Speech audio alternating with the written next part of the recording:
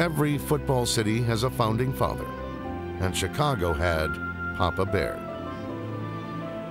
George, when I met him, was his own press agent for the Bears. He did his own coaching. He played right end. He signed the players. He did his own scouting. He ran the concessions.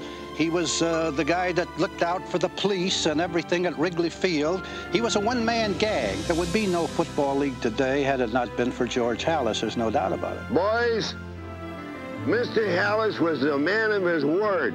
This letter means as much to me as anything I've ever received in my life. My dear Sid, I love you with all my heart. And I said this to you last night as I kissed you. I realized 44 wonderful years of knowing you was summed up by 7 words. My boy, my pride in you has no bounds. You were the luster to my life that was never tarnished. My devoted friend, you have a spot in my heart no one else can ever claim. God bless you and keep you, my son. I love you with all of my heart, George Halas. He's a very, very warm person. And you can't help but like George Halas. I love George Halas.